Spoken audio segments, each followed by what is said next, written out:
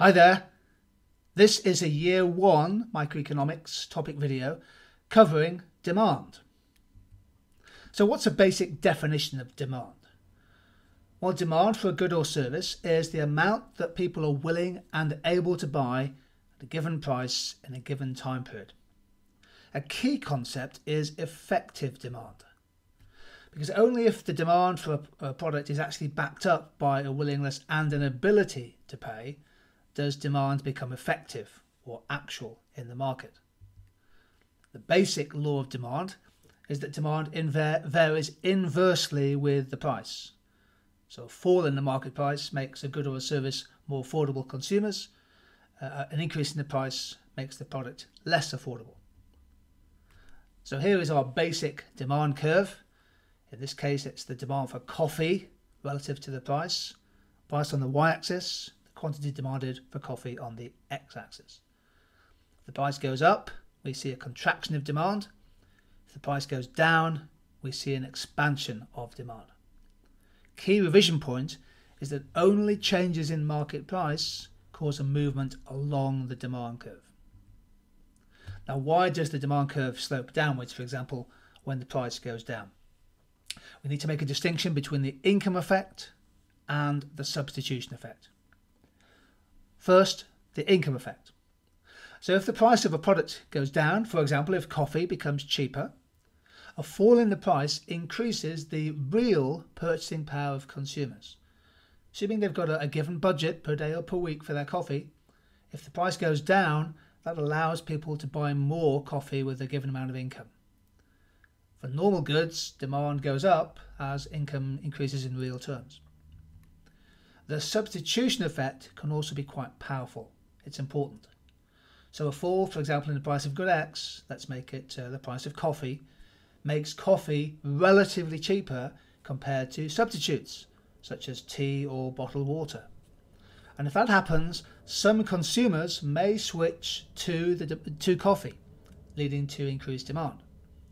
The key to the scale and the size of the substitution effect is whether two or more products are close substitutes, and also, critically, how easy and how inexpensive it is to make a switch. So when the price changes in the market, there's an income effect and a substitution effect. What causes the demand curve for a product to shift? In other words, what causes an outward movement of the demand curve, or possibly what causes an inward movement of the demand curve? Well, here are some key factors that influence the demand curve. I think most importantly, it's the change in the relative price of a substitute. Those are two goods in competitive demand. For example, two different brands of cola or carbonated water. A change in the price of complements can affect demand, and we'll have a separate topic video on joint demand. A fall in the price of one good will cause you to buy more of it and possibly more of a complementary product. The real income of consumers, income adjusted for inflation, is also important in determining consumer demand. Normally, for normal goods, when real income goes up, our ability to buy a good or service increases, and this causes an outward shift to the demand curve. Equally, when incomes fall, then we might expect an inward shift of demand, except for inferior goods. And again, we'll have a separate topic video on inferior goods. The distribution of income is also a key factor that can affect the demand curve. So, for example, if we shift income towards relatively poorer, lower income households, for example, they tend to spend a higher percentage of their income. And therefore, a redistribution of income could, in theory, increase total market demand. And then there are other factors that can clearly cause shifts in demand. The effects of effective, persuasive advertising and marketing. The level of interest rates can affect the demand for products, particularly those that are bought on credit. The population can affect demand. Not just the total size, affected, for example, by natural population growth and by migration, but also the age structure will affect both the level and the pattern of consumer demand.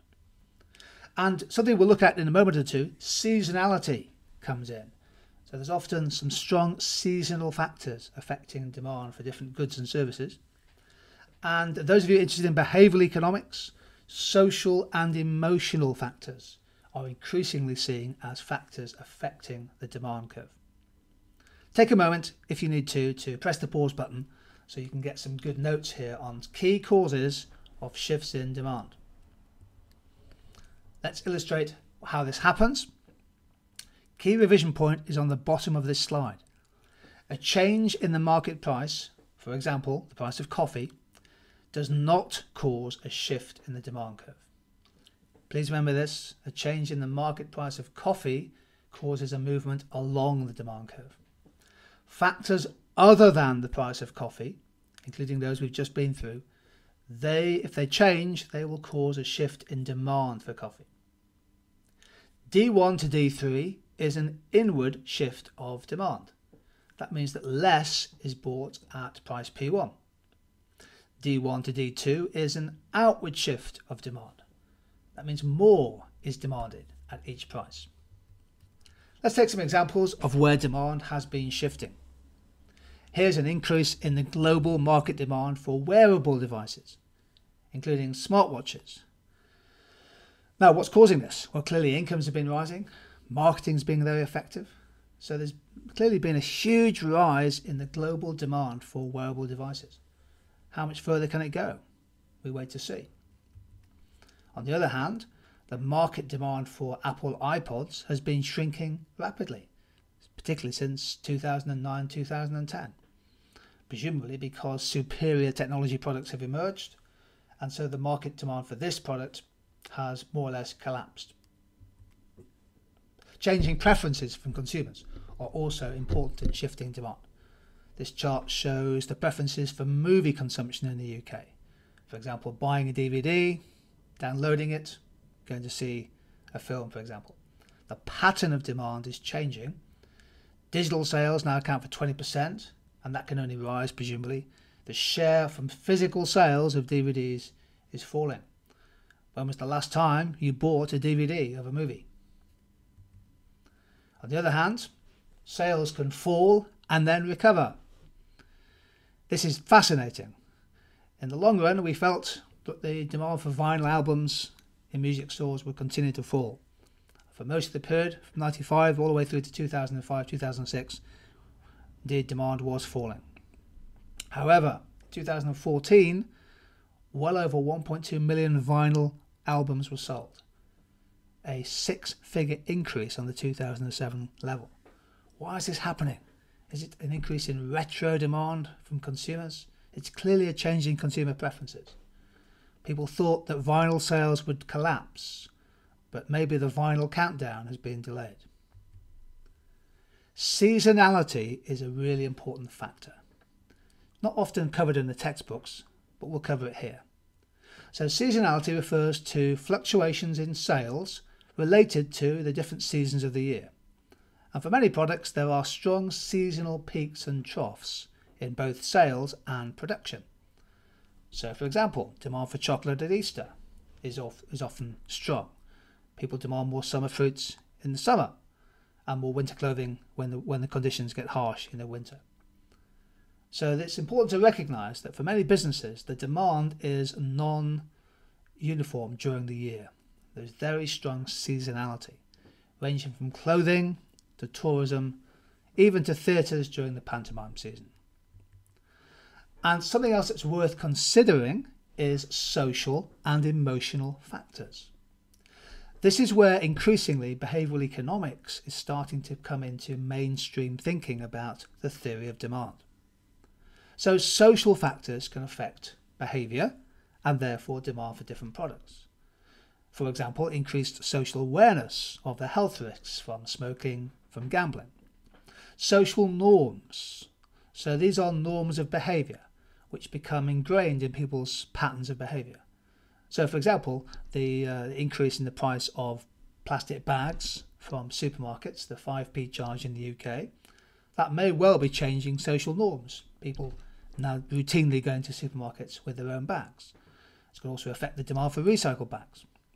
Social pressures are important. Peer pressure affecting the demand for legal highs, for example. So it's important to understand social factors. And then we have emotional factors. This is where demand for a product can depend on whether somebody's in a cold state or a hot state. In other words, emotional volatility.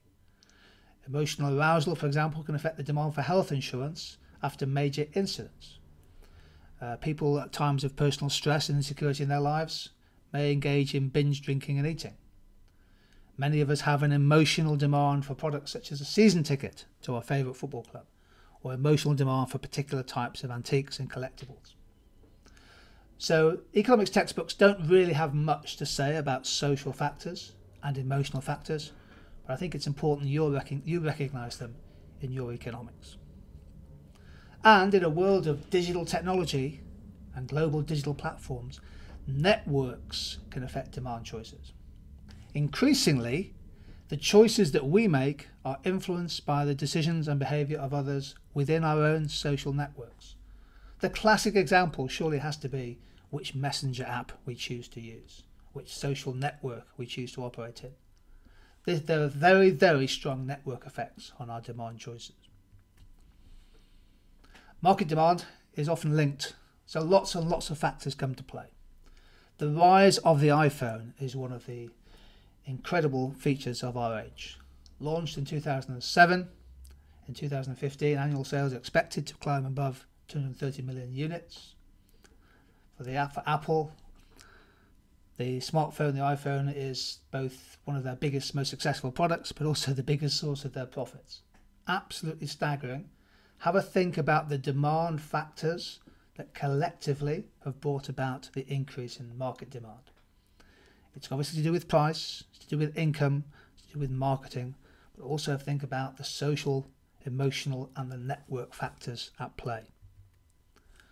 So in this topic video, we have explored demand, the demand curve, shifts in demand, and some of the key factors that affect total market demand for goods and services.